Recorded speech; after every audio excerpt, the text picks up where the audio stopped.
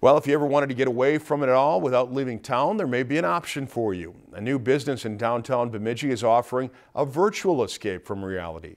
As Mal Meyer reports, Freud Tech is one of the many tech companies to call Bemidji home. Shoot, ready to rock.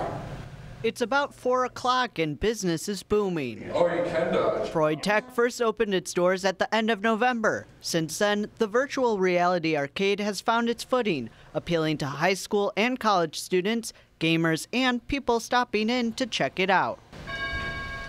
Dylan Peterson was driving by when he saw the arcade and decided to drop in. It's a lot of fun. You really feel like you're into the games versus where you're just looking at a screen.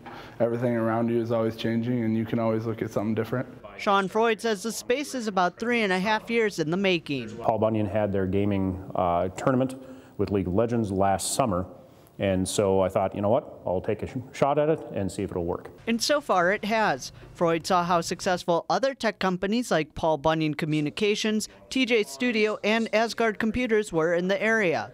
Freud says he knows if he can make it in Bemidji, he can make it anywhere. I thought it would be really cool to have something cutting edge, which virtual reality arcades are very cutting edge, here in Bemidji, first city on the Mississippi, where normally we wouldn't probably see something like this for another 5 to 10 years. But Freud isn't the only one bringing innovative technology to the area. So what is it about Bemidji that makes it a tech hub?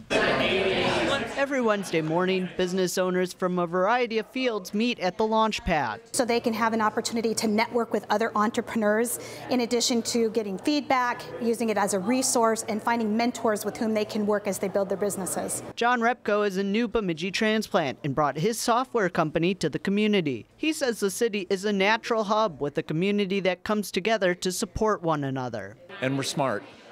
With Bemidji State and the people that come to it, we have a really magical environment for doing things here. In Bemidji, I'm Mal Meyer, Lakeland News. Many Minnesota companies are frequently recognized for their success. 92 private companies around the state were recognized on Inc. magazine's annual list of America's 5,000 fastest growing companies. If you've enjoyed this segment of Lakeland News, please consider making a tax-deductible contribution to Lakeland Public Television.